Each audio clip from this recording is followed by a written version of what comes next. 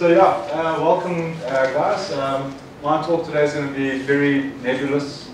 So it scatters all over the place in the Cederberg region. It's a place where I've been based in my research since 2013. So I work on the Bokkeveld group, which are these rocks over here. And the more I look into these rocks, the more I see, not just paleontology, but also archaeology and local heritage that is still alive in the area today, and past heritage. So that's why it's titled Geomorphology and History of Scientific Inquest in Cederberg, 40,000 years in the making. So that's where I think it all began. So when I talk about the Cederberg forms part of this mountain chain that goes around the south coast of South Africa. This is the Cape Fold Belt. And the Cederberg is located here in the most western extremities, just north of Ceres. So we look at these rocks and outcrop. The geology of these rocks comprises rocks of the Cape supergroup. So we've got a very nice succession, very nice and in-depth paleontological and sedimentological record since at least the middle to lower Ordovician, right through into the lower Carboniferous. It's one of the few places in the southern hemisphere where one can get such a long-term record of sedimentation. So in the field, it forms these very beautiful cliffs and cliff faces and kranza and valleys, and really if you go there, you can just you'll get lost. You won't want to come home. So very, very beautiful landscapes that these rocks form. So over here, this over here is Cape Pass. This is Wolfberg Arch. This is the Maltese Cross. This here is Grootrivier Hoogte. That there is Varkkloof. And this over here, this is Grootberg at sunset. So very, very beautiful rocks. So if we start with the Table Mountain group, these comprise the lowest part of the succession. They were deposited somewhere between the lower to middle Ordovician right through until the early Devonian. And they like these very nice, they tend to be these very nice, coarse, super mature sandstones. It's pretty fossil poor. In places there are trace fossils here and there.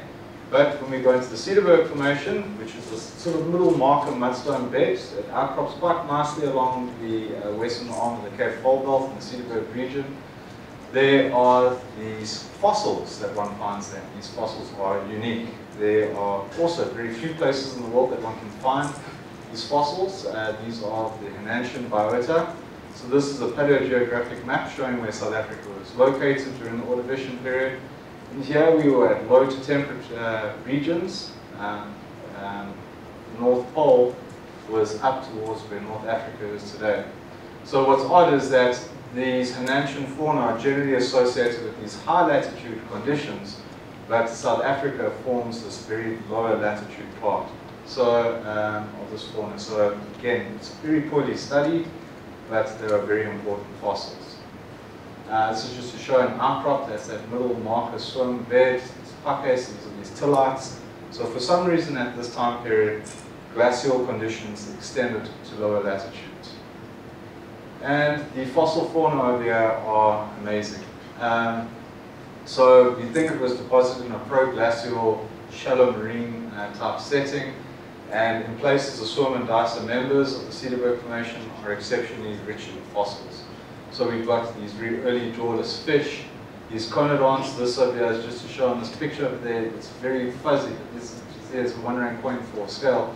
Here are the two little eyes, and here are the jaw elements of this conodont called Promissum pulchrum.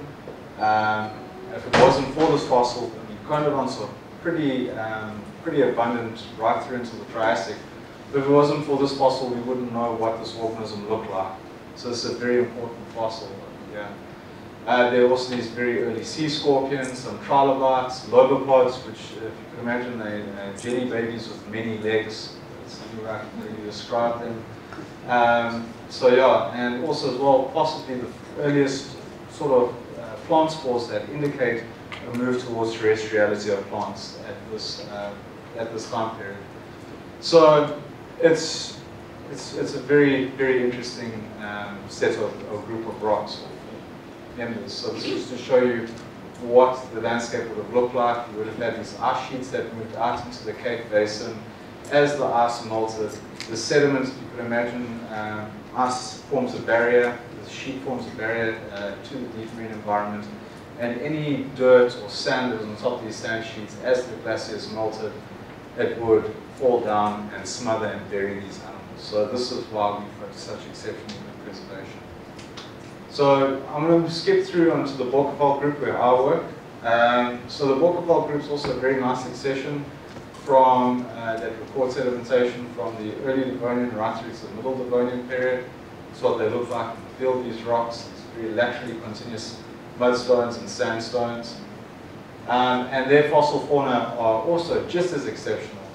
So there are these highly endemic trilobites that one finds there, found in very few places in southern Botswana. Endemic brachiopods, which I study, some echinoderms. Here you can see like there's a little ophiuroid. You see its arm sitting on a head of one of these trilobites. So, and then also these very early jellyfish type animals. So at this time period, South Africa shifted. Remember I said in the Ordovician we had these lower latitudes. Now the South Pole shifted down towards where, where we are. We were situated very near the South Pole. So these animals are also just as exceptional. These fossils are just as exceptional in that we've probably got the best record of these fossils in southern Gondwana. If you go into South America, it's vegetated over. In Antarctica, there's ice sheets. And in the Falkland Islands, in places, you can't get to the good outcrops because there's still landmines there from the Falklands War. So you really have the best over here. These are such a lack of little wikis to study. What we also have are very early fish. So at one stage, the earliest known fossil shark was known from the Bokkeveld group. This is a shark called Puka pampella. This, of course, is the skull. There are also these placoderm fish, these are just reconstructions that one finds, as well as these early sarcopterygian fish, as well as acanthodians. So there's, this, even though we're at high latitudes, life still found a way down south. These animals really like this condition. These conditions, I think, it's because nothing could eat them, or very few things could eat them. But again, it feels horrible, having to brag the whole time. I feel pompous on behalf of the rocks. But some of the earliest known plant fossils known from Africa are on our doorsteps. These very simple rhiniopsid type fossils and lycopods. So yeah, this is a lycopod impression. And yeah, we still have, these are modern day lycopods that have really much been in stasis since the Devonian period, since about 400 million years. Nothing much has changed. So it's a very successful bioplan. So you might ask, how did we know all this stuff? How did we acquire it? And it's a good way to look at science moves, but slowly creeping on from point to point. As Alfred Lord Tennyson says, or as my former supervisor Bruce says, Vicky Mark Bayer. So yeah, it's taken a long time, and as I'll show you, it's taken us since about 40,000 years ago to do this. So this is pretty much a summary of a paper that we published. It came out earlier this year that describes these very early fossil discoveries and the history of research in the Bokkeveld group. So you guys can find this paper, or just email me, I'll email it to you. So we know from the early fur trekkers and trekkers that moved through the area, through the Cape, when the Cape colony was founded. Merchants and missionaries that were out there. These guys in these records, these are just a few records that I've actually managed to get a hold of, have all spoken about how they've encountered fossils in the Cederberg region, specifically in what we think is probably the Bokkeveld group region, since as early as 1800. So the earliest record that we have, this is why I wrote this paper, was first description of fossils as such from the Bokkeveld group were by Latrobe, so the Reverend Latrobe in 1818, 200 years ago. He describes at a place in Atticus Kloof, as Sharon mentioned earlier, that he found these fossils that look like screws. And from his description and the general geology of the area, he must have been looking at these fossils, which are fossil tentaculatids. So they're very basal type mollusks. We're not really sure if they are like cephalopods or something different altogether. So he was the first person to actually write something about fossils in the Capes of Good Hope, as well as mention who was the first finder of fossils, and he refers to a chap by the name of John Ensley, who was a former merchant from Cape Town, and he reckons that John Ensley was the first person to find fossils somewhere between 1804 to 1806. In Latrobe's book, he mentions notes that were left by John Ensley, but I can't seem to find them, and he actually describes it. Other source of information is from Tom, so the Reverend Dr. Tom. He mentions that a lot of the early fur trekkers and settlers, Dutch settlers in the area, would actually construct their houses with these fossiliferous blocks. So these are these sandstones that one finds in valleys, quite big blocks with impressions of fossils. So these are very faint. These are ones that I found of some brachiopods. Here is a bivalve, there's another tentaculatid, and there is another brachiopod. So he says that, you know, of course the Dutch have known of fossils in this area since as early as 1750. And the earliest homesteads in the Cederberg region were established. So it pushes it back to 1750 in this case. Dr. Andrew Smith, the founder of the Zico museums, he's often he's forgotten. But people who came in contact with Andrew Smith, when you read their diaries, they always say that Andrew Smith, he amassed a huge collection of fossils from the Cederberg region, and those fossils, no one knows where they went to. When he went back to the UK, he probably took them with them and sold them off, but we don't have any real record of it. Or we don't even know if he took the fossils in the first place. But he was very important that he founded the Zico Museums, where the largest collection of Bokkeveld material is housed. So I know this is a debate among my co-authors with the current paper that we're writing, is who described the first fossil and when was it. So the earliest record that I have from the Bokkeveld group, there's a description of a trilobite. This is of a thorax and a pygidium, a trilobite called Burmeisteria herscheli by Murchison in 1839. He described this fossil.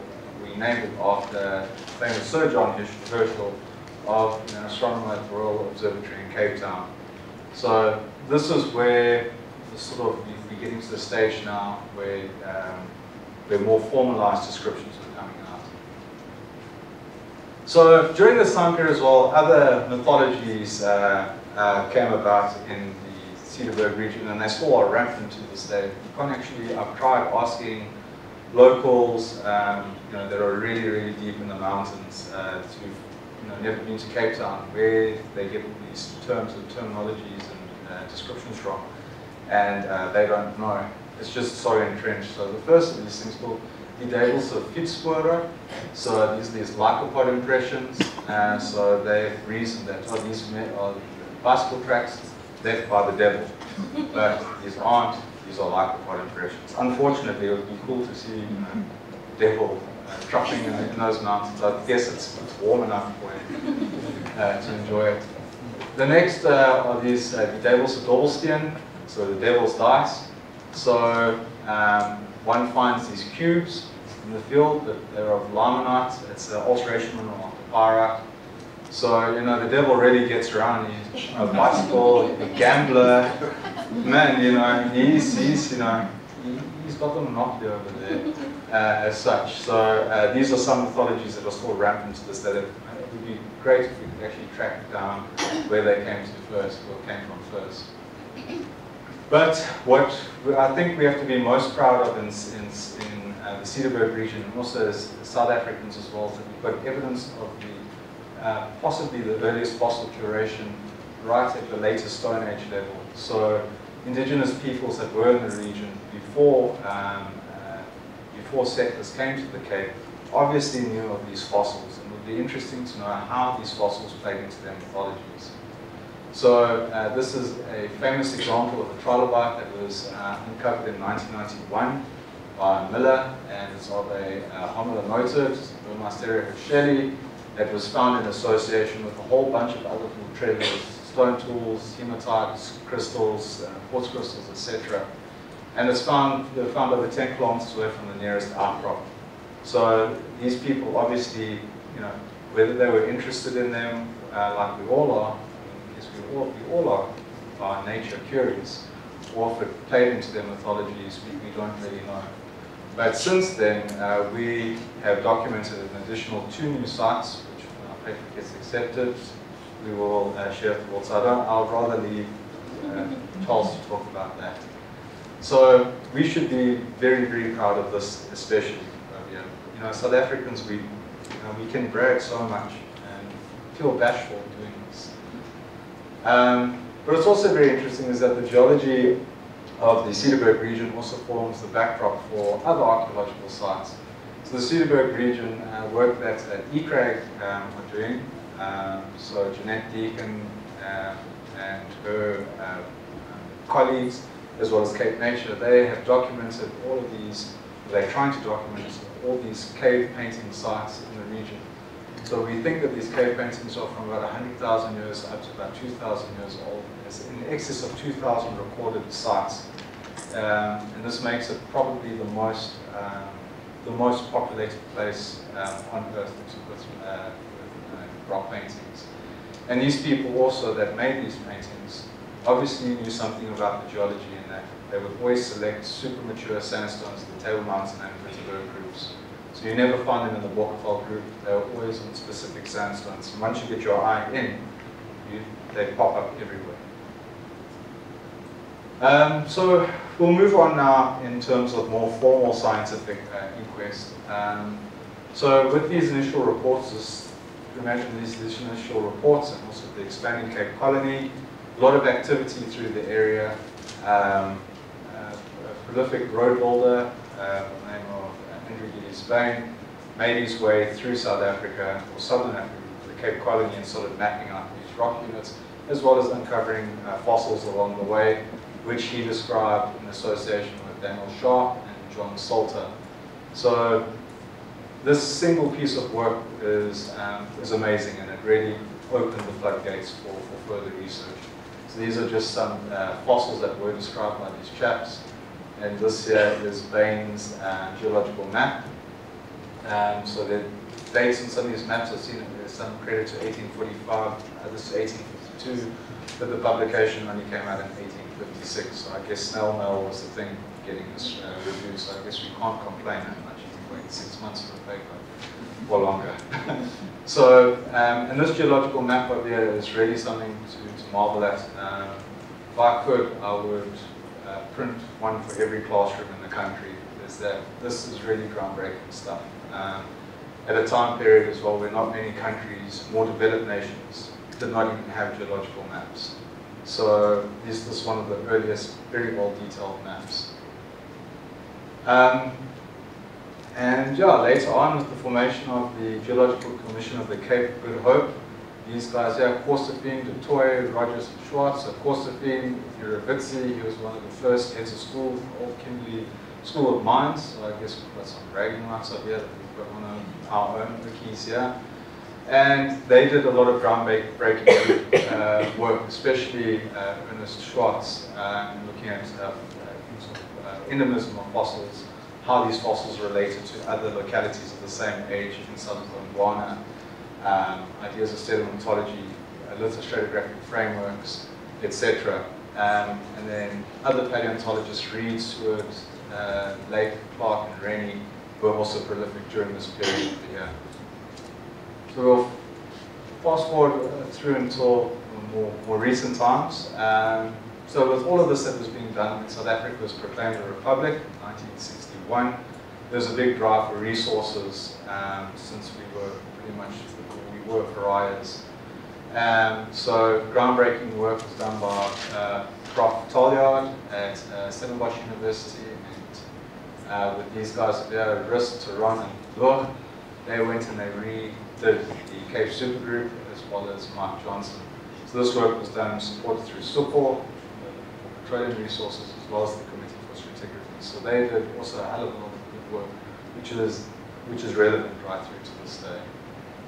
Other workers were based abroad, so Ken Caster, Peter Isaacson, and Art Coe reassessed a lot of these paleontological finds, and they really hit the nail on the head and said, look, what you guys have got is very important in looking at this region of endemism, the Malvino-Capra Grant. So they did a lot of work, which is again still relevant. More recent times, it's just been pretty much reviews of paleontological data or fossils. So the revisions of trilobites by Mike Cooper, revisions to lithofasces models, paleoecology models, as well as intensive fossil collected by Roy Westhuizen. So if you ever go to the Zika Museum, if you ever handle any Bokkeveld material, he found it. So Roy Westhuizen was one of the single greatest fossil collectors, not just in the Bokkeveld group, but in South Africa. Then, yeah, again, more recent work that has been done. First description of ostracods, which we're still trying to assess if they have any biostratigraphic importance, to help us correlate stuff. Description of fish. John Almond, who's been around, he's also collected a hell of a lot of fossils in the Bokkeveld group. Description of the oldest known, at this time period, oldest known shark, was in the early 2000s.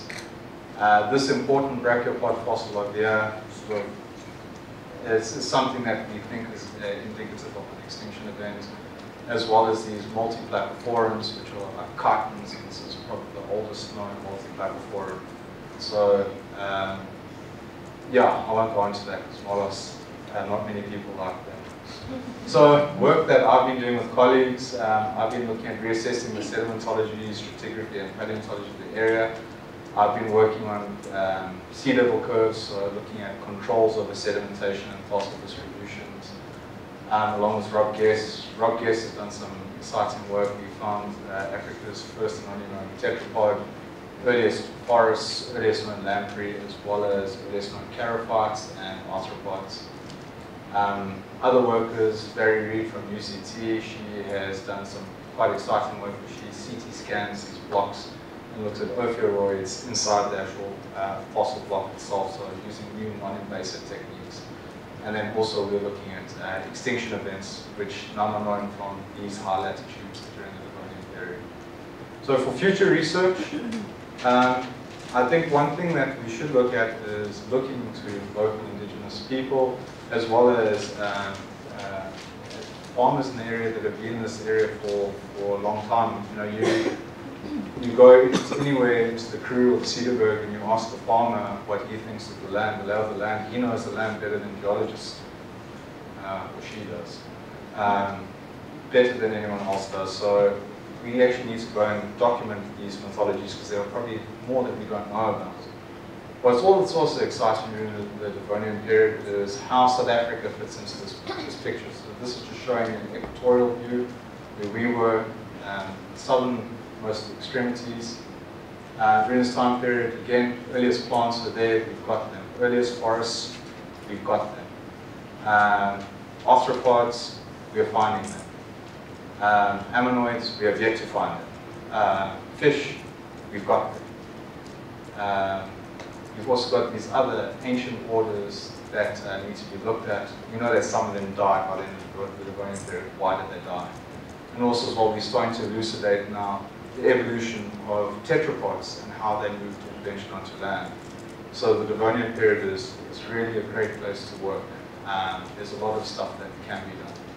So in short, there isn't an end to this. It's just going to go on for a very long time. So yes, I'd like to thank everyone. I'd like to thank PASS, EST, NRF, Centre of Excellence in Paleosciences, as well as BITS Geosciences, and all my other sponsors. You guys have been good to me, and I hope I don't disappoint you guys. I just want to talk about the rocks. That's it, and that's what makes me happy. So thank you.